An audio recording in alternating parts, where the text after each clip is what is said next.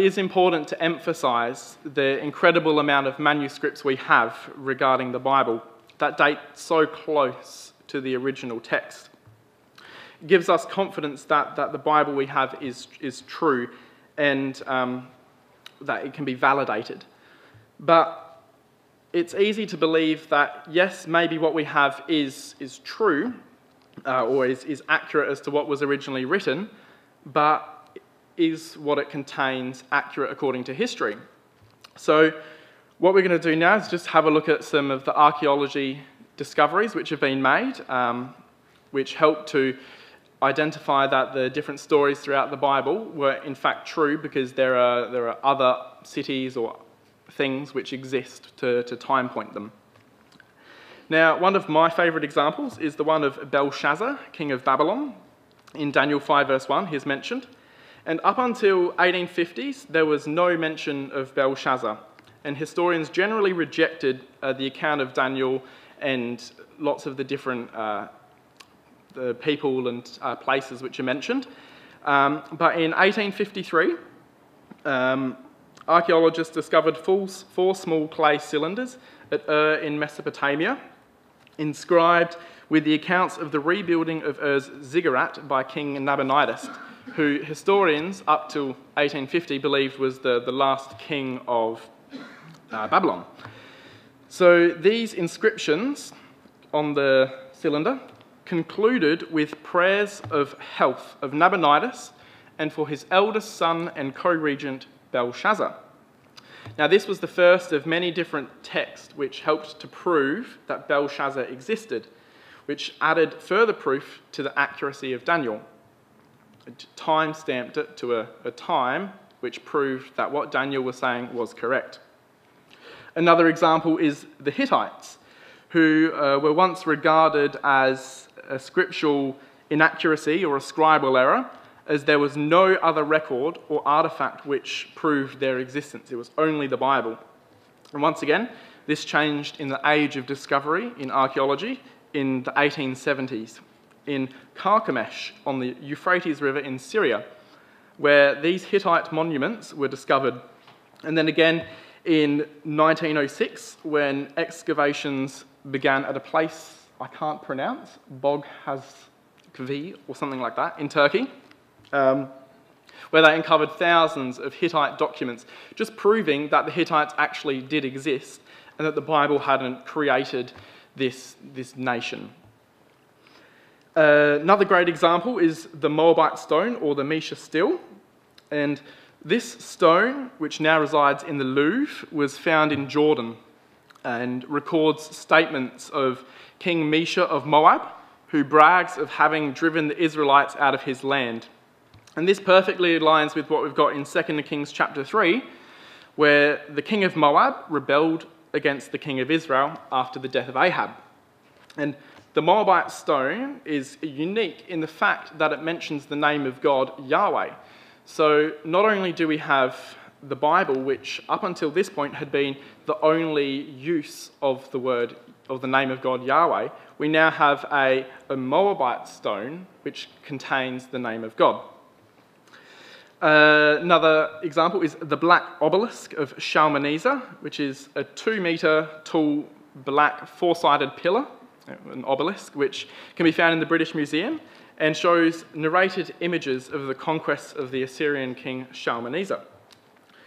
Now, one of the images on the obelisk show Jehu, the king of Israel, and specifically names him and his reign, which is in 2 Kings 9-10. There are so many examples of archaeology which help to prove that the Bible, that time does not allow me to delve into. But some interesting ones, which we haven't gone into, is Hezekiah's tunnel and the inscription, the Sennacherib prison, the Cyrus cylinder, the excavation of Giza.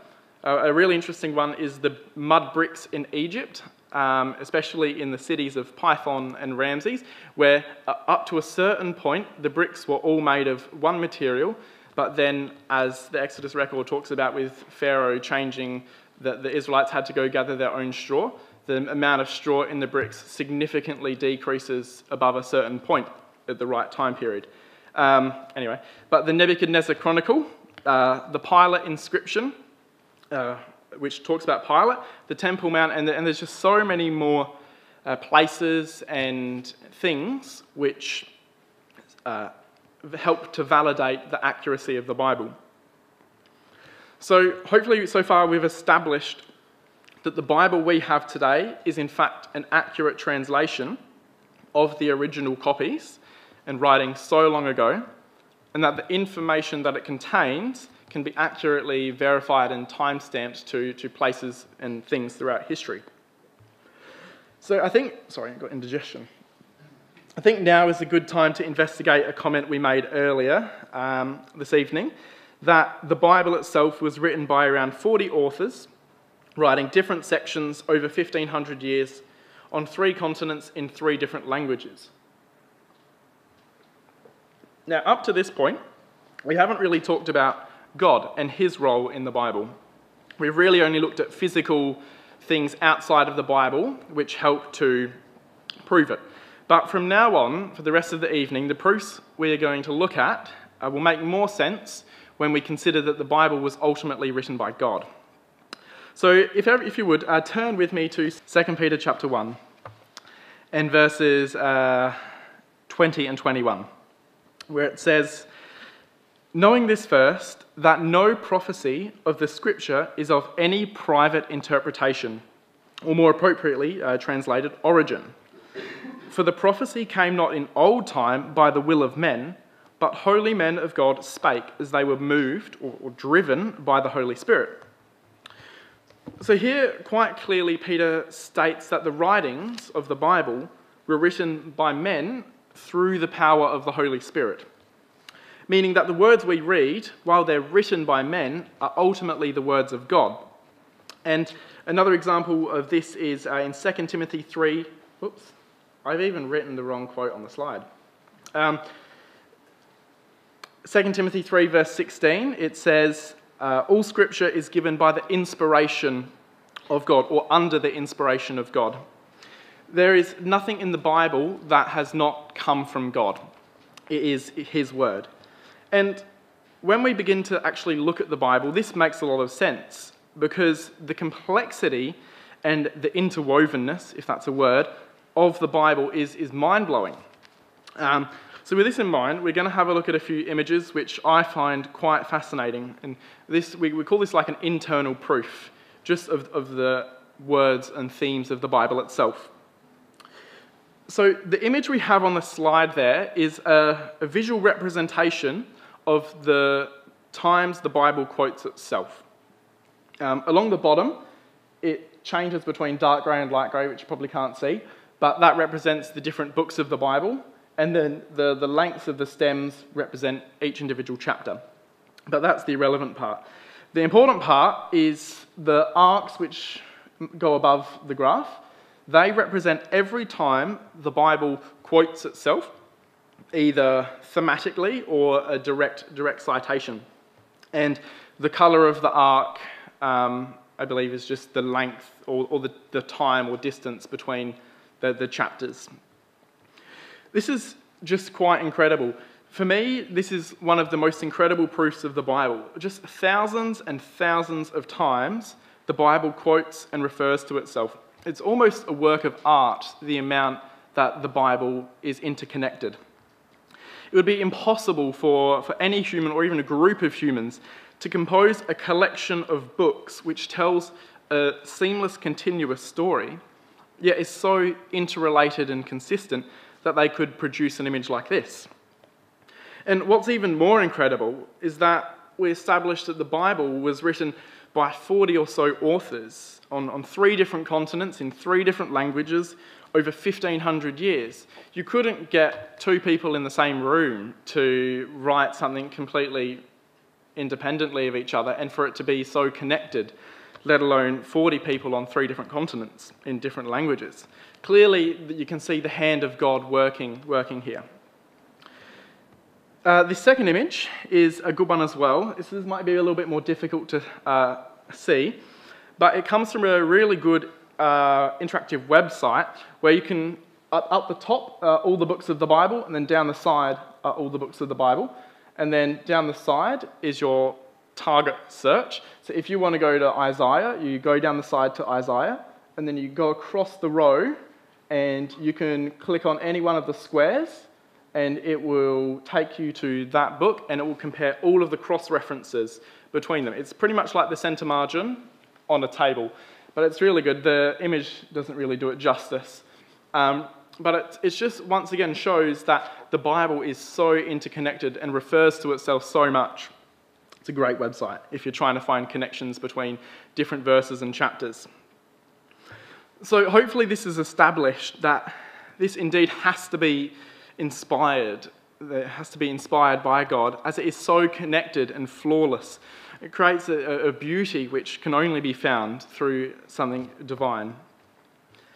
Now, another proof that I find fascinating, this one focusing more on how God has to be the author because of the claims and the complex statements and scientific facts that are made in the Bible, which couldn't have been made by like a simple farmer or a shepherd.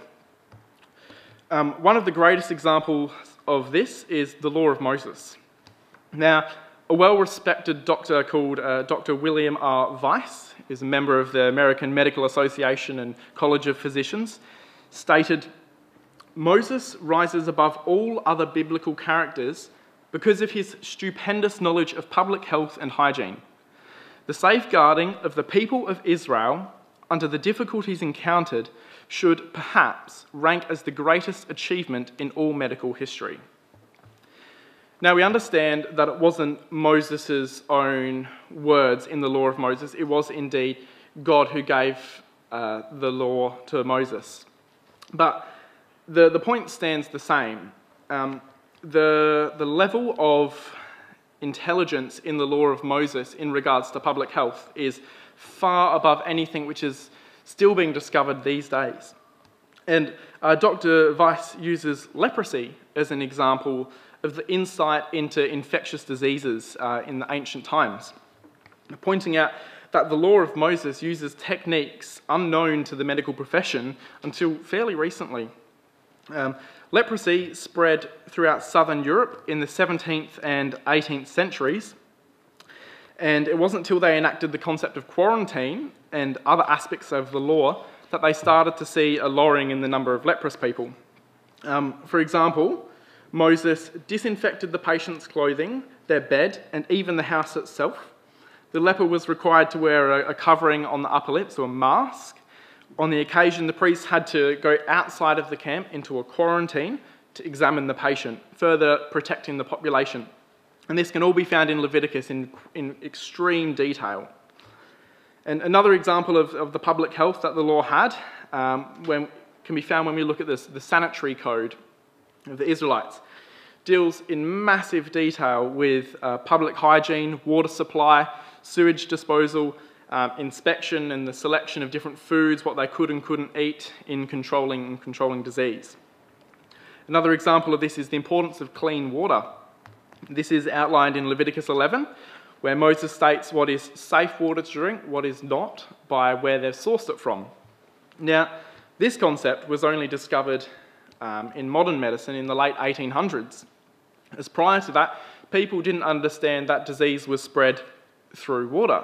Diseases like typhoid and cholera and many, many other diseases were spread by polluted water. And the list of incredible health-related laws goes on and on. The level and detail of health and infection control that is in the law could only come from someone who knows everything inside out. Obviously, God. There were no other nations or civilizations throughout history who had quite as an advanced health system. Clearly, God had to be telling Moses these laws. It's only now that because of science, we are slowly catching up to the law of Moses. But the wonders of science in the Bible don't end at public health. The Bible lays out numerous scientific facts that, once again, have only been discovered in recent times. Now, we can't go into every science and health fact in the Bible as much as I'd love to, but I've just chosen a few scientific facts which I find quite interesting. The first being that the Earth is suspended in space by nothing. It's free, it floats, and is in fact a globe, being round. It wasn't till the mid-17th century that scientists began to discover that the Earth was free-floating, and then our planet is a globe and not flat, and doesn't ride on the back of an elephant, as much older superstition said. But the Bible, in Job 26 verse 7, says, "He stretches out the north over the empty space. He hangs the earth upon nothing." It quite clearly states in Job that the earth just sits in space. It's not hung by a string. And Isaiah, in Isaiah 40 verse 22 says, "It is he who sits above the circle of the earth." We can quite clearly see that far before human scientists discovered that the earth is round, God, who is throned in heaven, could clearly see that his creation is round. He created it, obviously he sees it. But yes, anyway. Another great science concept or fact is the water cycle. Job says in Job 26 verse 8 that he, God, wraps up the waters in his clouds, yet the clouds do not burst under their weight. And then in Job 36 verse 27 and 28, he draws up the drops of water which distill as rain to the streams. The clouds pour down their moisture and abundant showers fall upon mankind. This is such a detailed explanation of the water cycle, which was not understood by scientists till around the 1670s when two French scientists discovered it. How would have Job known this? Well, he wouldn't have without the divine power of God. These facts and these aspects of the Bible just further validate that it has to have been written and inspired by God. It can't have just been men that wrote these. So a quick recap of where we're at so far. So we've established that the Bible we have today is in fact an accurate translation of the original copies and writings written so long ago. The information contained can be verified with archaeological discoveries throughout history. The Bible is actually the Word of God. We have seen that the Bible is so interconnected and linked that contradictions are impossible. It would be impossible for humans to write a compendium of books like this on their own. And that health and science facts in the Bible were so far ahead of their time that people are still only discovering what the Bible stated so many years ago. Now, all of these external and internal proofs show the power of the hand of God in the Bible.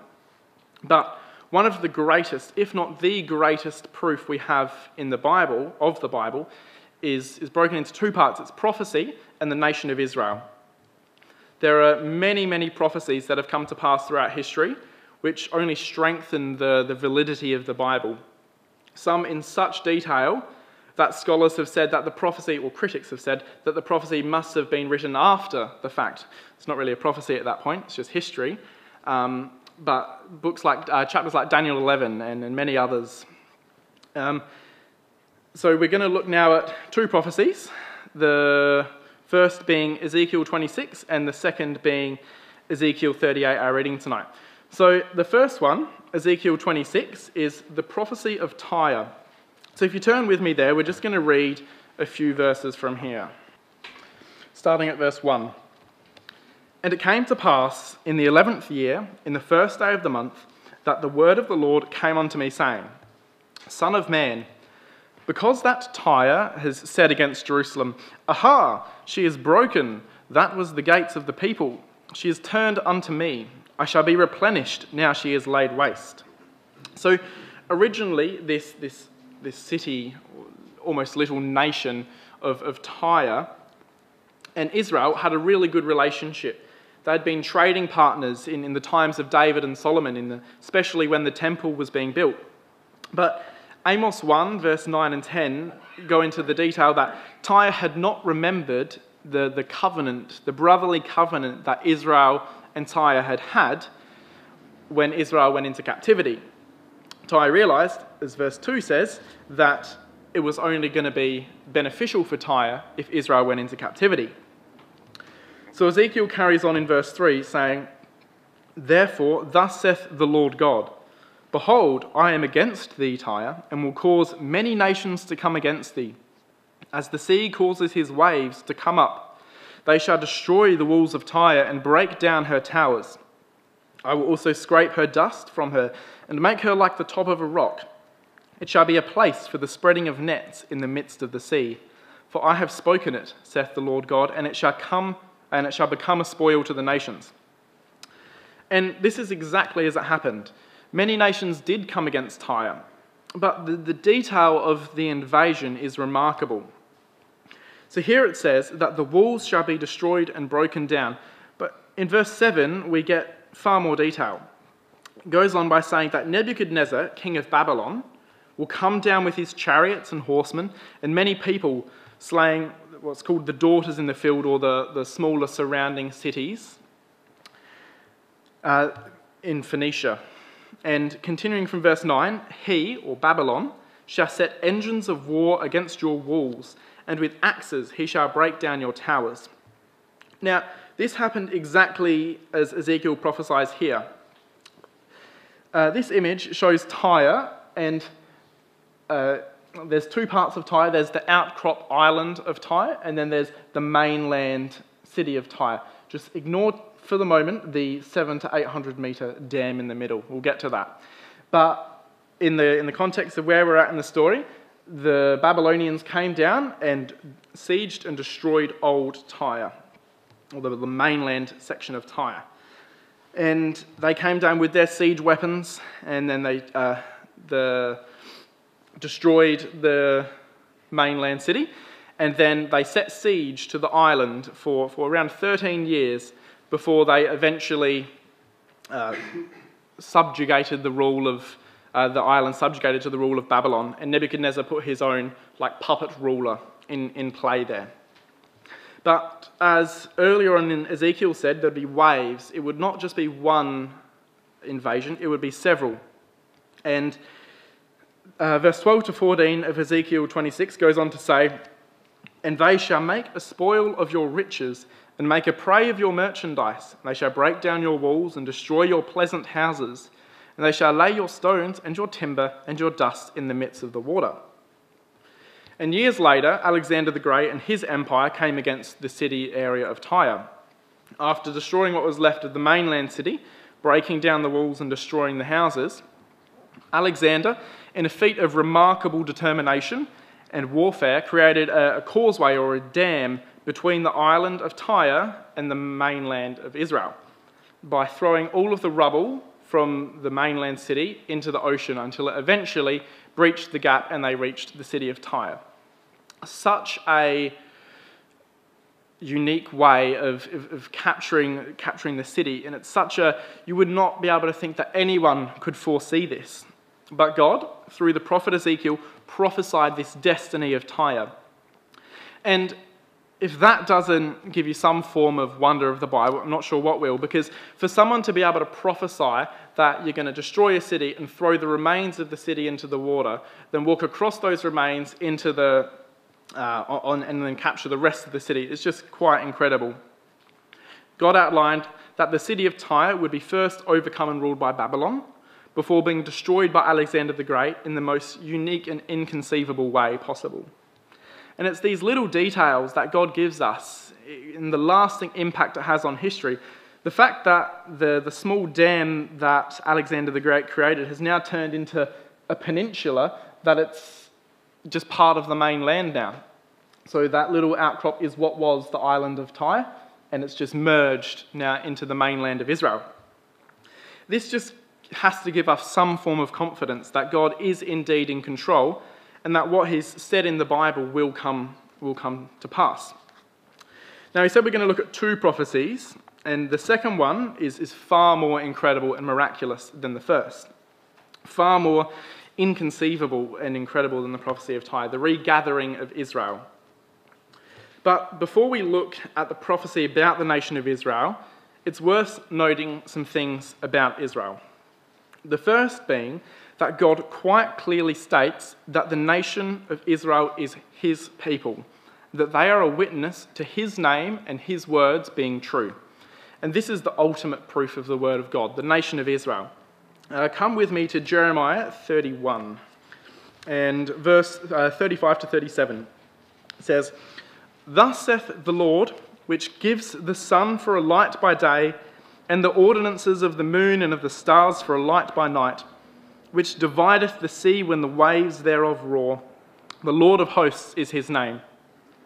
If these ordinances, or the sun, the moon, and the ocean, depart from before me, saith the Lord, then the seed of Israel also shall cease from being a nation before me forever.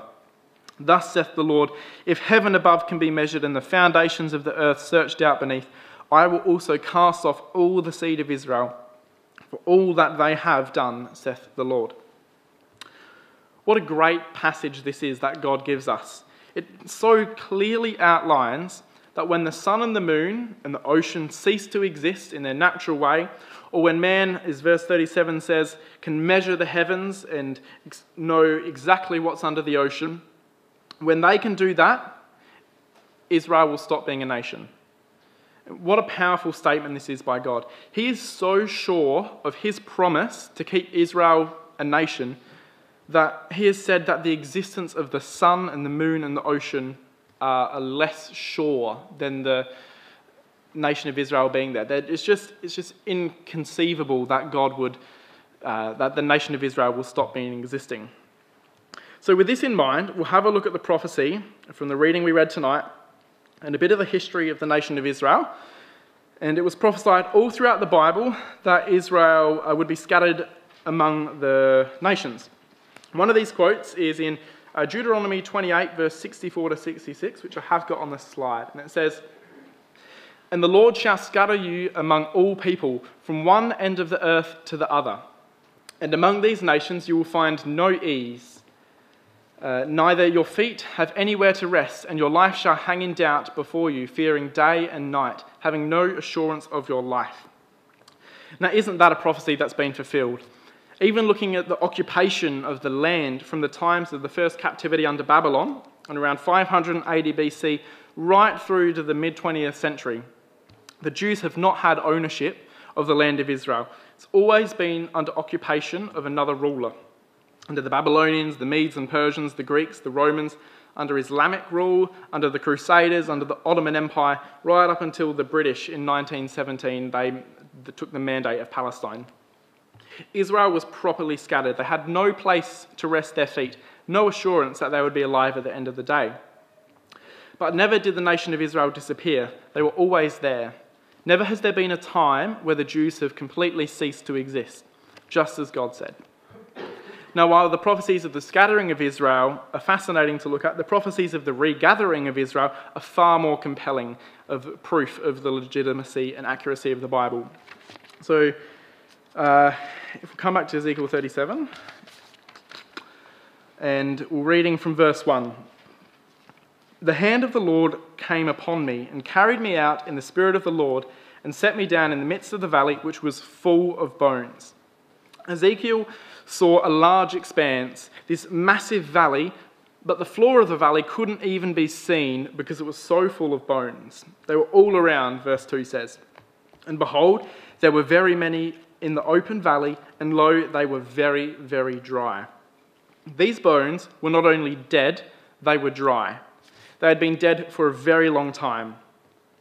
Then they were disgraced, they were denied a proper burial, scattered through a valley, heaped upon each other, left for the scavengers to feast on. These bones were not only dead, they were dry. They had been dead for such a long time. Then, in verse 3, God goes on to ask what would seem to be a simple question: can these bones live? And to Ezekiel's credit, he doesn't deny the possibility that they could live, as impossible as it seems. He responds, "O Lord God, you know." To which God responds in verse 4, "Prophesy to these bones and say to them, O dry bones, hear the word of the Lord. Thus says the Lord God unto these bones, Behold, I will cause breath to enter into you, and ye shall live. And I will lay sinews upon you, and will bring up flesh upon you, and cover you with skin, and put breath in you, and ye shall live, and ye shall know that I am the Lord." We'll unpack this a little bit.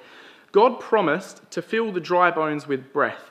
He promised to bring flesh upon them and cover them with skin. These, what once were dead bones, would live. This was a work of revival. It's restoring life to something that at one time had lived. This wasn't like the creation in the Garden of Eden, where Adam was made from the dust. It was a restoration of something that had long been dead. The breath of life that can only come from God, his Spirit, which is the only way we are alive today, would fill these bones. We'll keep reading in verse 7. So I prophesied as I was commanded. If Ezekiel had any doubts, he put them away and did what God commanded. And as he was prophesying, there was a noise, and behold, a shaking, and the bones came together, bone to his bone, then the sinews and flesh upon the bones, then the skin and tissue covering the flesh. The bodies just lacked at this point the breath of life, which can only come from God. Continuing verse 9. Then he said unto me, prophesy unto the wind, prophesy, Son of man, and say to the wind, thus saith the Lord God, come from the four winds, O breath, and breathe upon these slain, that they may live. So I prophesied as he commanded me, and the breath came into them, and they lived and stood up upon their feet, an exceeding great army. Now, there's some great lessons in these few verses, but without the rest of the chapter, we'd be at a loss as to what the meaning of this vision is. So, keep reading in verse 11 to 14. It says, Son of man, these bones are the whole house of Israel, and they cry out, our bones are dry, our hope is lost. Prophesy and say to them, Lord God, behold, O my people, I will open your graves and cause you to come up out of your graves and bring you into the land of Israel. It carries on. But this makes a bit more sense now. The valley full, as far as the eyes can see, of dead bones represents the whole nation of Israel. The significance of it being the whole nation is that at the time Ezekiel was writing, Ezekiel was from the kingdom of Judah, which was currently under captivity, but also the northern kingdom of Israel had already fallen under captivity 150 years prior. So the whole kingdom, the whole house of Israel had good reason to cry with despair. They were all under captivity. Their only hope for life and restoration was through a miracle by God. Their bones were truly dry by the time when Israel was regathered and restored as a nation only in this last century. The key part of this section, though, is in the end of verse 12. I will bring you into the land of Israel. It wasn't going to be any other place. It had to be Israel. Now, the journey which Israel went to be rebirthed as a nation again is truly incredible. And we're going to go through a quick timeline which just shows the remarkable events which had to all fit into place for Israel to become a nation again.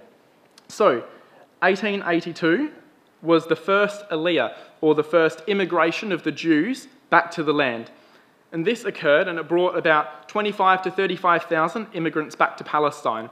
The majority of them were fleeing the anti-Jewish massacres and revolts in Eastern Europe called pogroms. The next event in 1894 was the Dreyfus Affair, where French Jewish army officer Alfred Dreyfus is wrongly convicted of espionage. And this case had a really galvanising effect on the development of the Zionist movement by emphasising the precariousness of Jewish life in Europe. Then in 1896, Theodor Herzl created the document called Judenstaat, which is the Jewish state. Theodor Herzl was an Austro-Hungarian journalist who covered or was the reporter for the Dreyfus trial. And he publishes the book in which he proposes the creation of a Jewish state as the solution to anti-Semitism. So with so many of these pogroms happening across Europe that they decided, or Theodor Herzl thought it would be a good idea to have Israel as its own state. Now this eventuated in 1897 on August the 29th, where they convened the first Zionist Congress in Switzerland. April 19, 1903, the Kishinev pogrom. This was in the Russian Empire at the time, in which was now Moldova, and it was one of the more reported on pogroms, and it killed dozens and dozens of Jews and resulted in the destruction of hundreds of homes and businesses in the Jewish section of Russia at the time. this anti-Semitic movement grew across Europe, causing more and more Jews to flee to Palestine. April 11, 1909, the city of Tel Aviv was founded. This was the first modern Jewish city founded on the eastern shore of the Mediterranean Sea. 1910, the first modern Hebrew dictionary published by a gentleman called Eliezer ben Yehuda, which only increased the zeal of the Zionist movement, hastening the revival of the ancient language. People were getting more energized about the whole culture which the Jews had lost over time. November 2nd, 1917, probably one of the most significant moments in modern Israeli history, was the Balfour Declaration. This was the first major political win for Zionism. This declaration, as I'm sure lots of you know, came in a letter that British Foreign Secretary Arthur James Balfour sent to Lord Rothschild on 2nd November 1917. The letter conveyed to the British Zionist Federation that the British government views with favour the establishment in Palestine of a national home for the Jewish people and would use their best endeavours to facilitate the achievement of this object. Pretty much, Britain supported the Jews having a home in Palestine. Well, October 30, 1918, World War I ends, and in the Middle East, and then in the Middle East, the Ottoman Empire was broken up, which had occupied Palestine since the 16th century. On June 1920, the Haganah is founded, which was the first independent defence force for the Jews in Palestine. July 24, 1922, the British Mandate of Palestine begins, which gained Britain the permission to have authority over the territory of Palestine. 1929, the fifth Aliyah begins, where over 200,000 Jews, mainly from Central and Eastern Europe, came to Israel, or came to Palestine, just in the decade leading to World War II. This was, most of the people were driven here by the thought of the Nazi Germany was starting to become a power. In 1936, the Arabs form an organised revolt against the British rule, demanding their independence and the end of Jewish immigration. And this then led to the White Paper. Whoops, I've skipped one. The White Paper, which was approved by the British House of Commons on May 23, 1939, which restricted immigration to Palestine at precisely the moment when Nazi Germany was making their rise to power. Now, I haven't even made it to the Second World War yet, and we can already see the fulfilment of Deuteronomy 28, where the Lord will scatter you among all people, among the nations you will find no ease. Your feet will have no place to rest. Wasn't this true? They were fleeing Europe, they came to Palestine, they got to Palestine, they weren't allowed in. Where did they go? They had no place to rest their feet.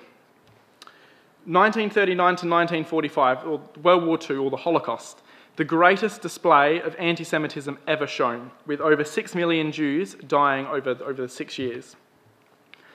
Then, in the post-war shock, on November 29, 1947, the UN votes to petition Palestine into two states, one Jewish and one Arab, as you can see on the screen. The Zionist leaders agreed to the plan, but the leaders of the Arab countries were not impressed, and they rejected it. And this led to a clash and a bit of a civil war. But a key moment of this war was in December 1947, when the Arab siege of Jerusalem began. And this anger of the petition vote prompted rioting in Jerusalem, which saw the death of many, many people. And the Arab siege of Jerusalem began, and it cut off about 100,000 or so Jewish residents in the city to the rest of the Israelites throughout the land. And here, the Arabs grabbed their part of Jerusalem back. Jerusalem is now split.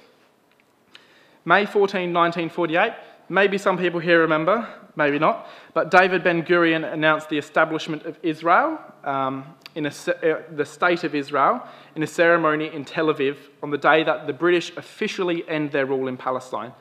At this point, this is where Israel peaks. They have officially regathered. They are a nation again. This is the fulfillment of the prophecy.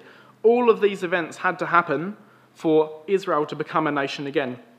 But it wouldn't last long, because the very next day, they were invaded by the armies of 5 different Arab states, beginning the War of Independence. Now, the remarkable history of Israel continues. They were admitted to the UN. Major immigration began. only for Israel to enter into another miraculous war, the Six-Day War in 1967, where only by the hand of God, it's worth looking into, it's only by the hand of God, against all odds, Israel survives the invasion of 5 nations. And in this war, Israel gets their current land which they've got today. So they take back the rest of Jerusalem, they take back some of the Gaza Strip, the Sinai Peninsula, the Golan Heights, they take back a fair amount of Israel. Scholars and historians have no explanation. This was done against all odds. The only explanation is the one we find here in Ezekiel 37, where by God's spirit breath, the bones of Israel are gathered together and become a great and exceeding army. This is the ultimate show of the hand of God on display here. For me, this is the ultimate proof of the Bible. While there's manuscripts and archaeology, while the Bible is its own proof in its connectedness, while it speaks of facts of health and science, the prophecies of Tyre and all these other places, the many proofs we haven't even touched on, like creation and the human body which could only have ever been created.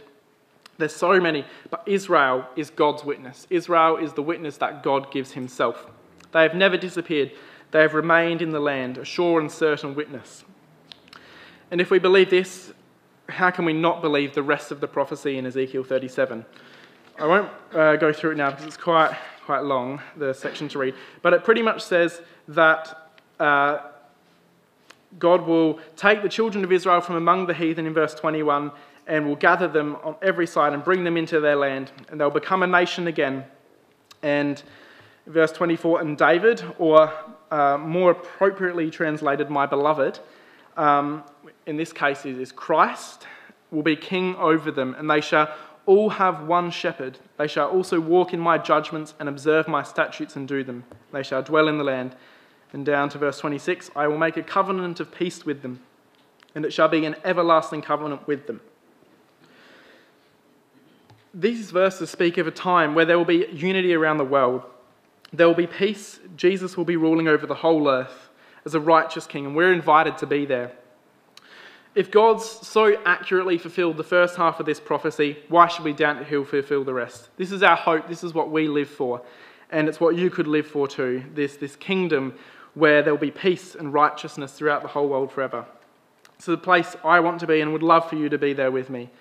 But we're told how to get there, and in Mark 16, verse 15 to 16, it says, all we need to do is believe the gospel, the things concerning this kingdom of God in the name of Jesus Christ, and be baptised. Tonight, I hope you've been able to see that the Bible is indeed accurate and truly the word of our God, and that it's this word we need to study and believe on, living it until Jesus returns in the near future. Thank you.